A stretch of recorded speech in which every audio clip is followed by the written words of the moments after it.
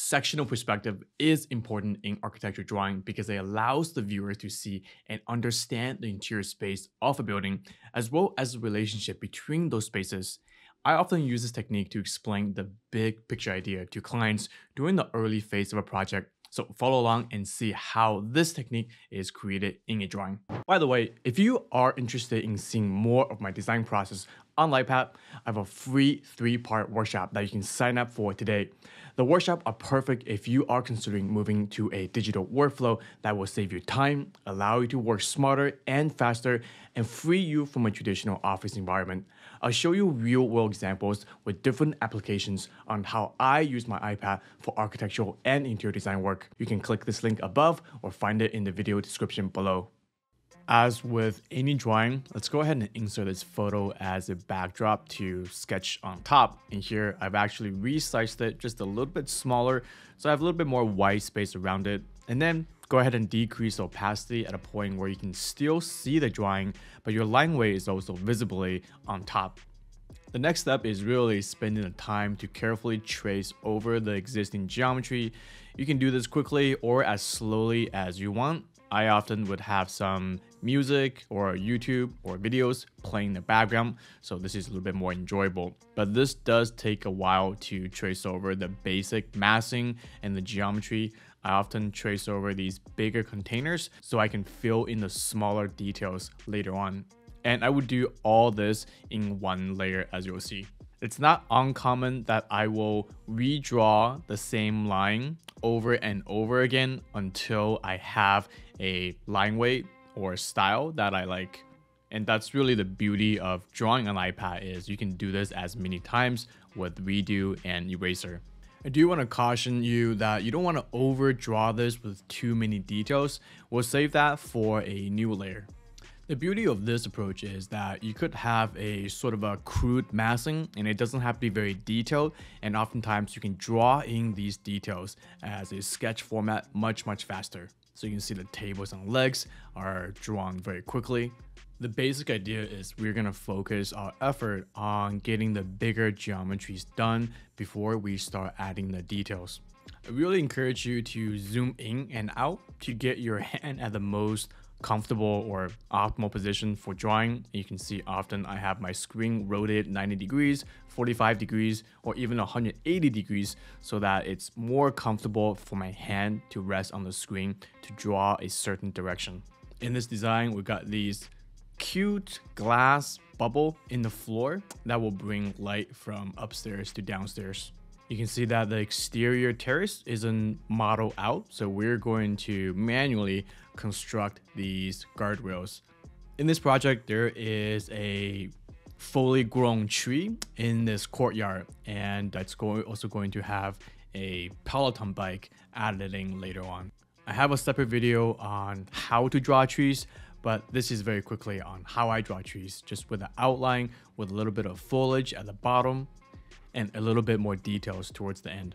It doesn't have to be very detailed, it just needs to be very suggestive.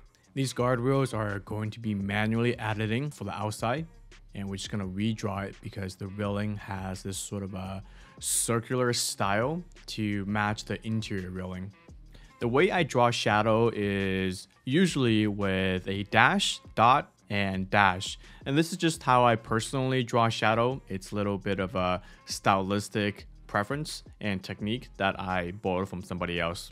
Let's go ahead and add some diagonal hatching to the fenestration and the glazing, and a little bit of realism to the skylights.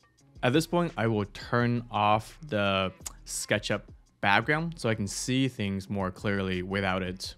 And eventually I'll turn on a SketchUp shadow layer to bring more depth to the drawing. Here I'm just going to add a little bit more details like the door frame and the doorknob.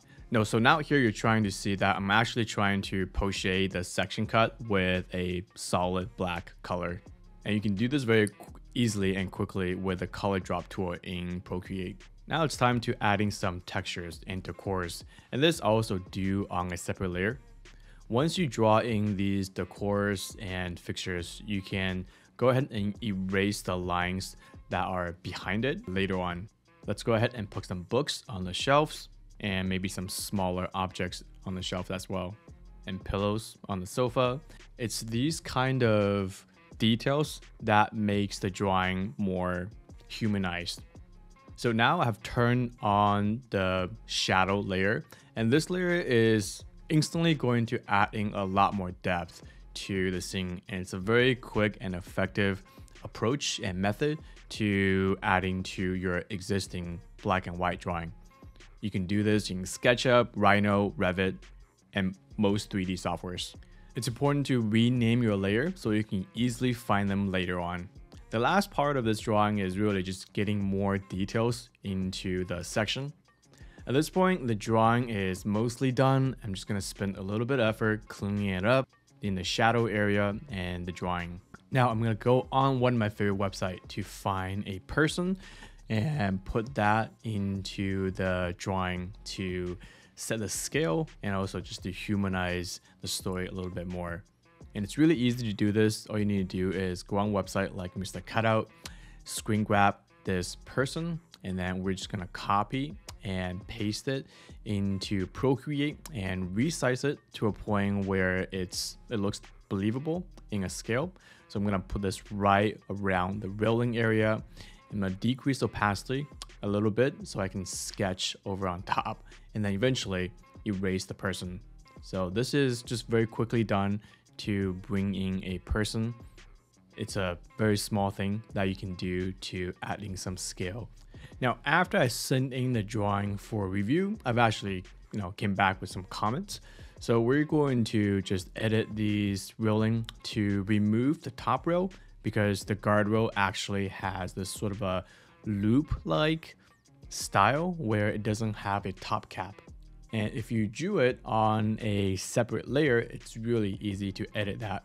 And what I'm going to do first is actually just to trace over it in a red line weight, and then I'm going to erase the line work around it.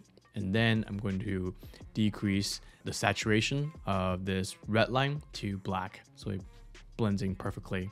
And then edit the shadow layer manually.